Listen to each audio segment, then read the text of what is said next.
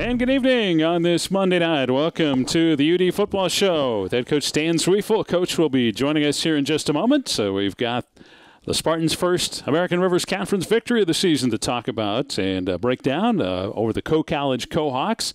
20-14 this past Saturday at Chalmers Field on a wet, miserable day.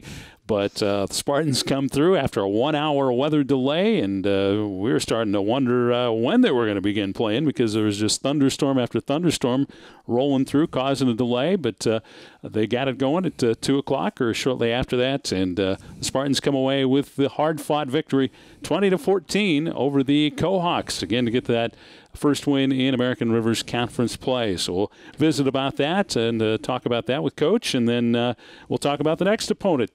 The Spartans go on the road again as they'll travel to Pella to take on the Central College Dutch, as they will match up with the Dutch coming up on Saturday. It's a 1 o'clock kickoff, and Paul Meisner is telling me there's a chance of snow in the forecast Friday night around that area. Not much, but it's not going to affect the game at all. But we've seen snow down at Pella, so that wouldn't be a surprise if it did. But the Spartans will be taking on the Dutch, who are undefeated, 4-0 in the season, 2-0 in the American Rivers Conference. So we've got that to talk about.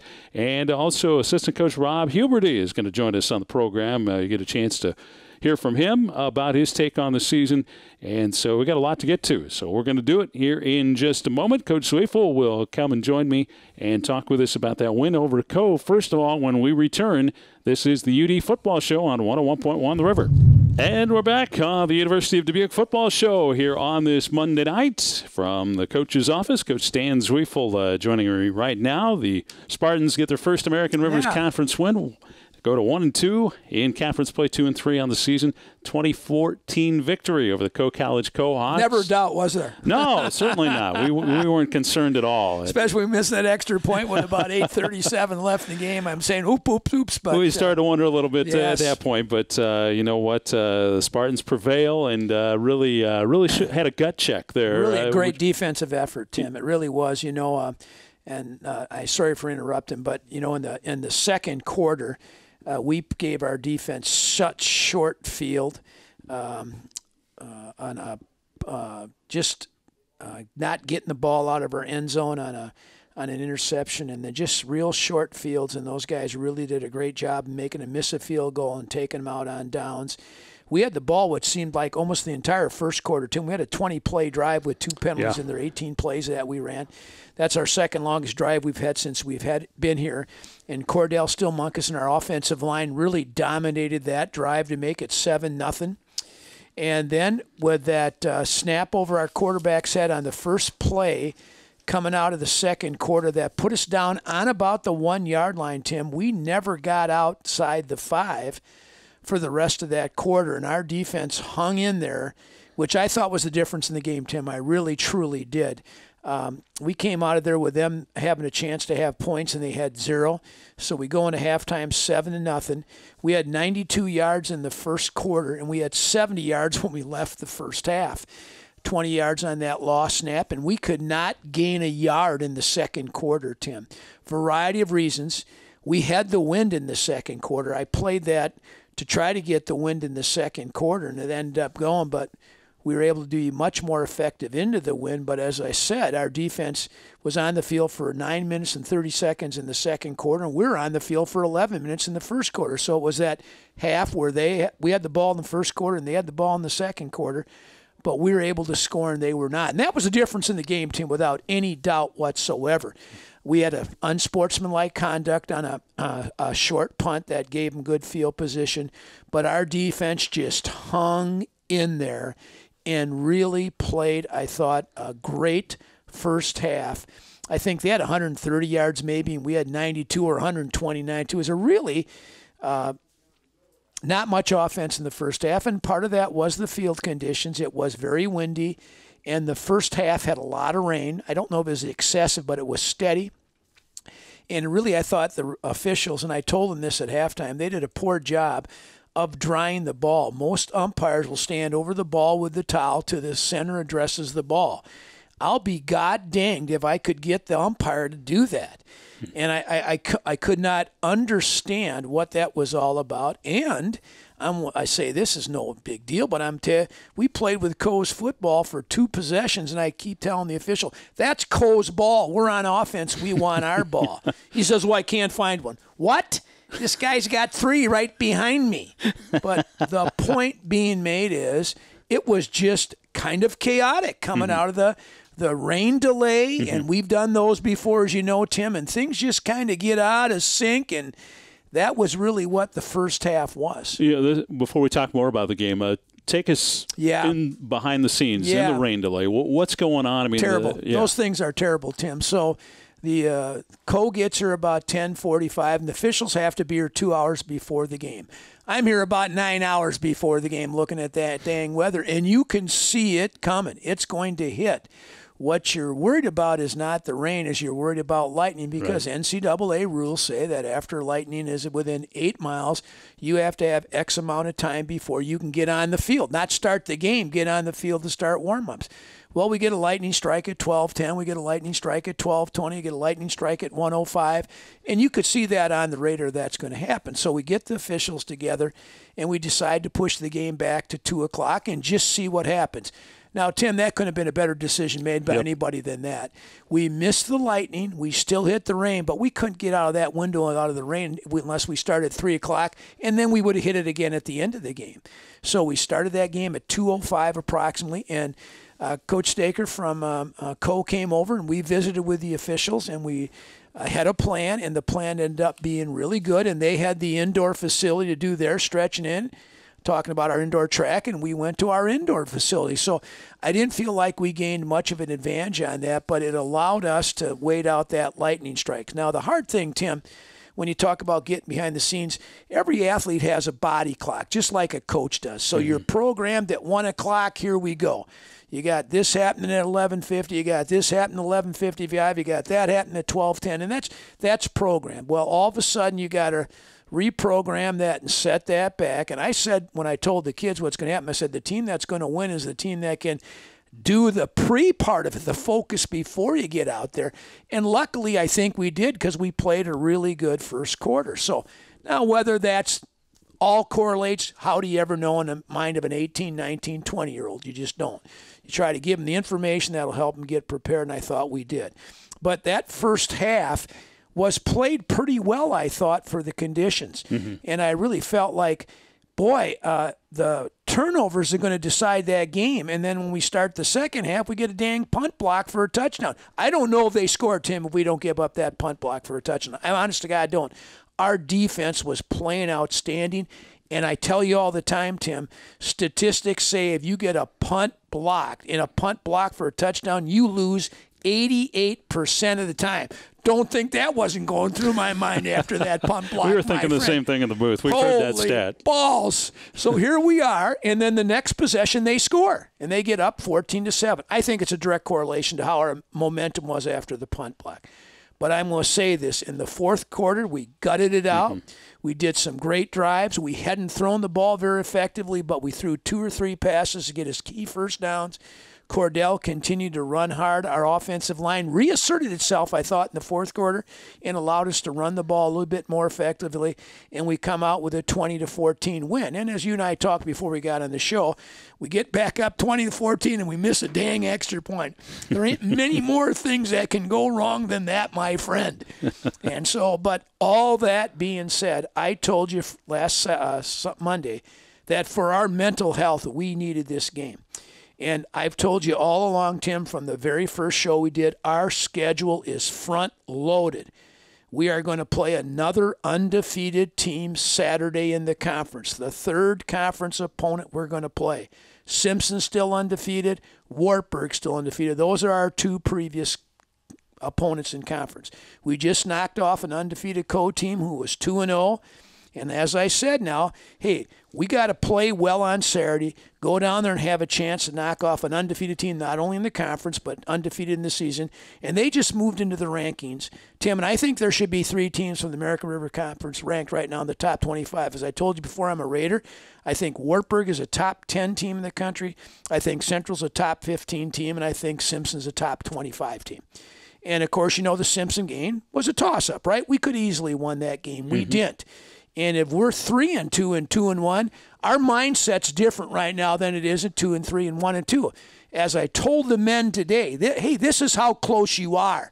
And all those close games are decided by 1 play, 2 plays, whatever they may be. So when we go to Central on Saturday, we got to play better than we have, and we haven't played our best game yet, Tim.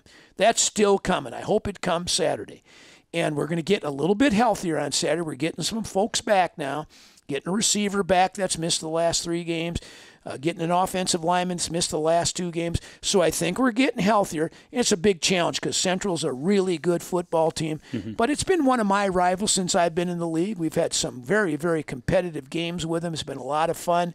They're a team that when I got in the league, I thought, the 2 teams you got to beat consistently to win the league is Wartburg and Central, and I think that still plays itself out 11 years later. One of the defensive stats I want to point out that was really outstanding, red zone scoring. Absolutely. 3 for 3 for Dubuque, 1 for 4 for Co. That's the first time it happened this year, Tim, and that's a direct correlation with us winning, obviously. That's exactly right.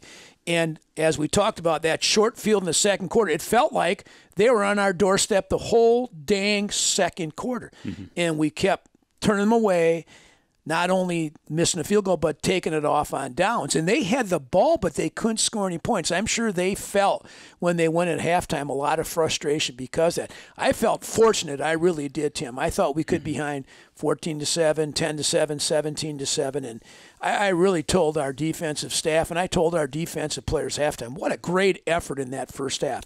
Colton Peterson, I want to mention, he had 11 tackles for us.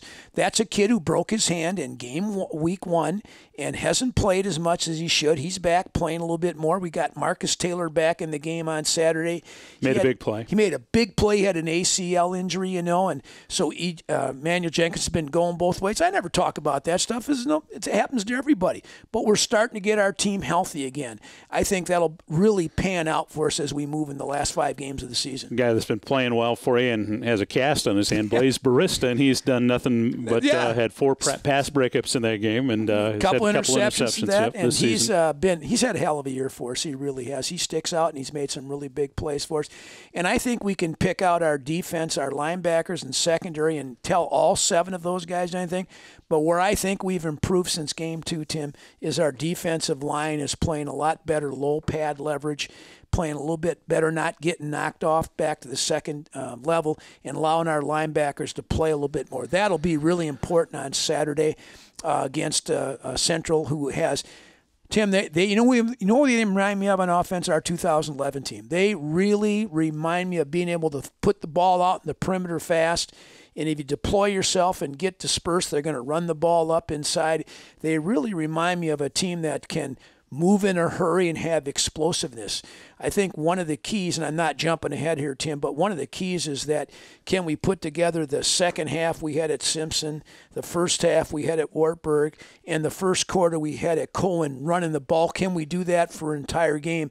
Because to be competitive against Central, you have to stay on the field offensively. This is the University of Dubuque football show on this Monday night. The Spartans head to Pella to take on the Central College Dutch. We'll chat a little bit more with Coach about that ball game, but then we're going to have the rest of our program, our third segment, talking with assistants Rob Huberty and Miles Hookstead, going to join us on the UD football show as well. So we'll come back and get a few more thoughts on the opponent Saturday for the Spartans, the Central Dutch, when we return. This is the UD football show on 101.1 The River. And we're back on the University of Dubuque football show here on 101.1 The River. Also, we're video streaming it on the University of Dubuque's website, Facebook. Coach waved hi to the Facebook fans. that are watching in. Do you have many followers on your Facebook page? I'm not sure. I Coach? haven't looked at Facebook since it was invented, so I'm not quite sure I can tell you. I think that's about the same length of time I have too, so I'm right there with you. Whew. Well, let's talk about the Central College Yes. Dutch a little bit more. You Yeah. talked about some of the challenges, but they've got like you said, a lot of personnel back, starting I guess with their quarterback Blaine Hawkins. He's really the engine that drives the offense. Last year they were really going, and he got hurt. And I thought that really changed who they were last year. I think they were either mid 5-0 or 6-0 last year, very similar to where they are this year. Then he got nicked up, a knee injury, and boy, does he look good. He's physical, throws the ball accurately, and then he worries you on his legs. Although, Tim, he's not running as much this year as he did last year. If you remember last year they did a little G scheme, read scheme with the quarterback, and he kept the ball. And it must have about 85, 86 yards, but it always seemed to be the dagger in the heart when he did that to us. Not as running as much. That doesn't mean he won't run, and he will run if gets flushed out of the pocket. One of the things he does is he improvises so well, Tim. Those receivers seem to when he starts moving, they start moving. They try to keep things alive, and they've been really, really good offensively. They're 4-0, and in 3 of their 4 games, they've been over 500 yards total offense. They're really a really good offensive football team. Conversely, their defense hasn't been on the field very much because of what their offense does. So they've been very good statistically, defensively. But when you break them down, we'd like to get on the field against them a little bit more and challenge those guys. And they haven't had a game yet, Tim. They have not been in a football game yet. In their 4 games by the second quarter, they have been ahead by 21 to 28 points. So we'd like to put a little pressure on them and be in that game. I think as we've talked a little bit in the past, as I told you a couple minutes ago, we've got to play a full game. We're in Game 6, but got to get her going now. But that win last Saturday has done tremendous for our morale and just our boost. Generally, Mondays look so much brighter after a win, and they just do. And so we've got a little bit renewed optimism on our football team. And I told our guys today this is Game 6, and we're actually we lift 3 times a week during the course of the season for our lifting program, and we're going to give them. We just got done with midterms. We're going to give them this week off from lifting. We lifted yesterday, and we won't lift the rest of the week. We've got Friday no classes. I'm trying to get those guys to be rested physically, getting in the mid part of the season, getting rested mentally, and I think this win is going to help propel us on that part. And then that'll be an overnight trip for you, so that is different, a different thing. Yeah, and it's always fun. I think that part's always good. And we eat down at the Prairie Meadows buffet on Saturday morning. Holy cow, I put on about 9 pounds when I eat that buffet. It's not good for a guy that looks like me, but I tell our guys all the time it's a really wonderful trip.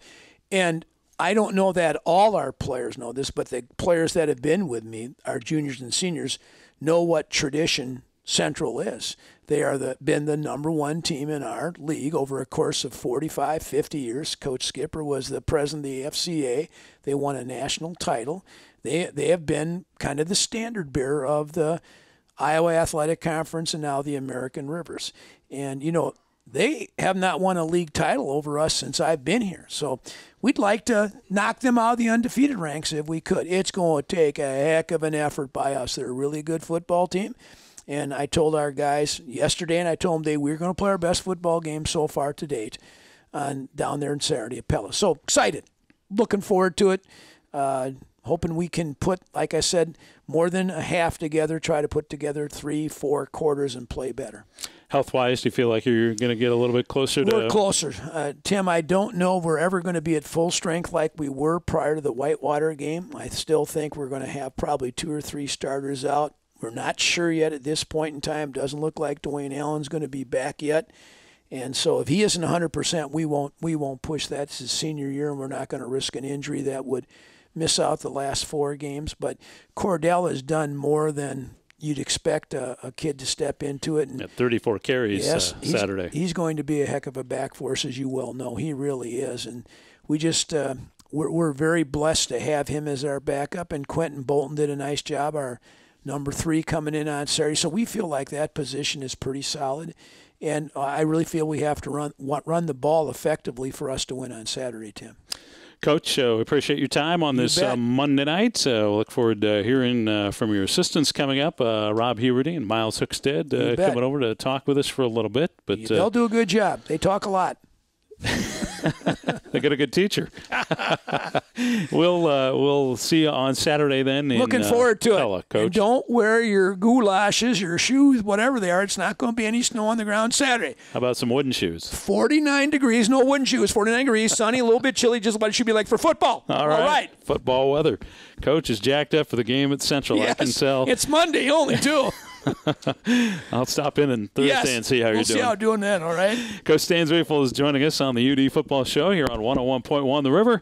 And we'll come back and we'll talk with the assistants, Rob Huberty and Miles Hookstead. Tough act to follow for those gentlemen when they return with us here on 101.1 The River.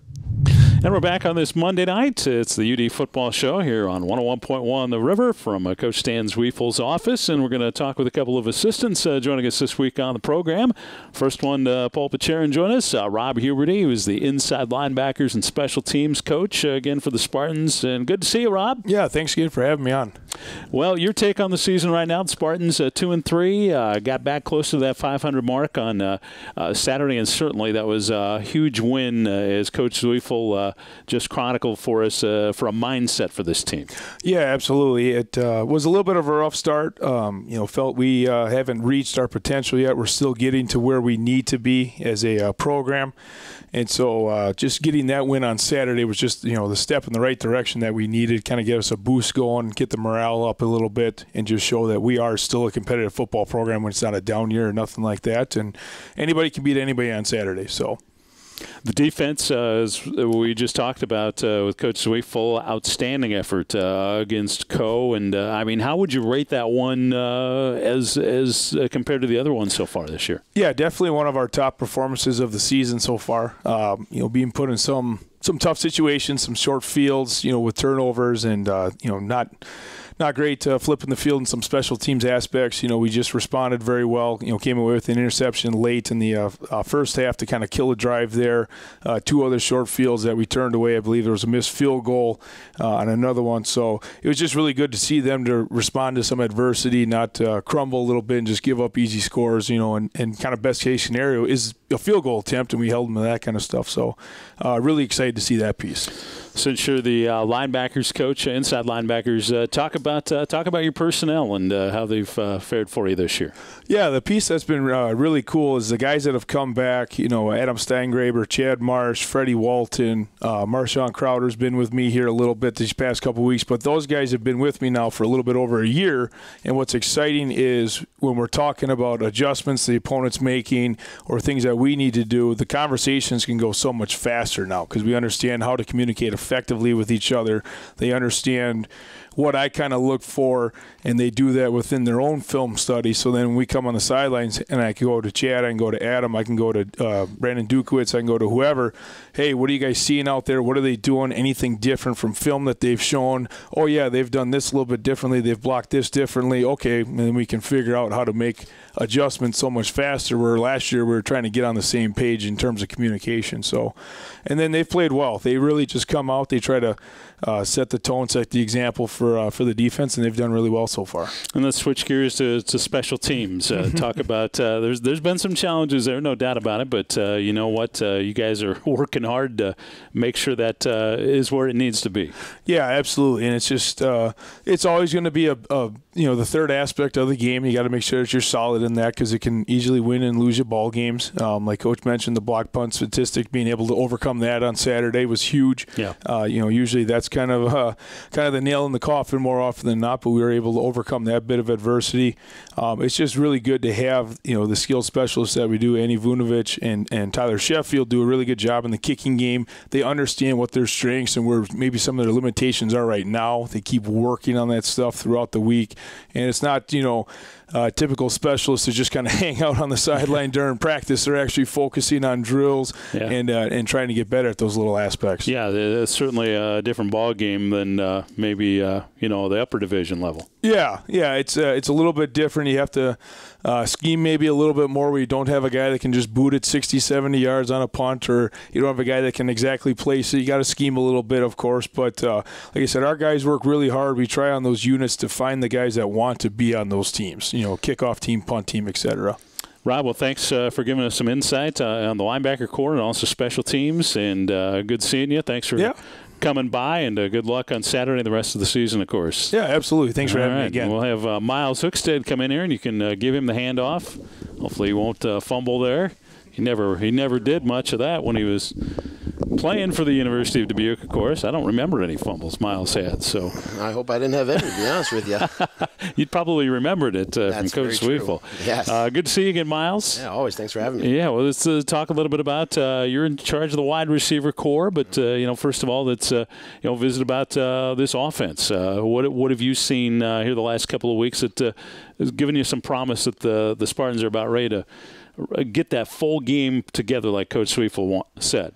I thought the offensive line is really improving each and every single week, and that's where it all starts, obviously.